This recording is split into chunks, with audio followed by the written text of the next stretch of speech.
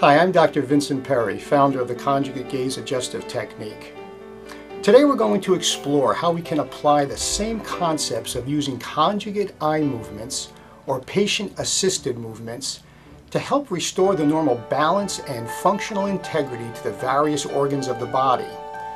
For those of you who haven't studied the Conjugate Gaze adjustive technique, the information contained in this presentation will more than adequately equip you with the necessary knowledge to both understand and perform visceral fascial manipulations in the context of this approach.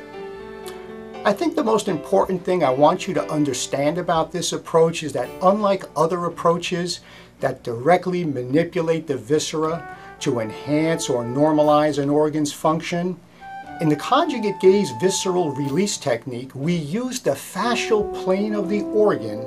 and the enteric nervous system as a vehicle to activate precise central nervous system reflexes that will balance both the sympathetic and parasympathetic outflow to the organ, thereby stabilizing the organ's function.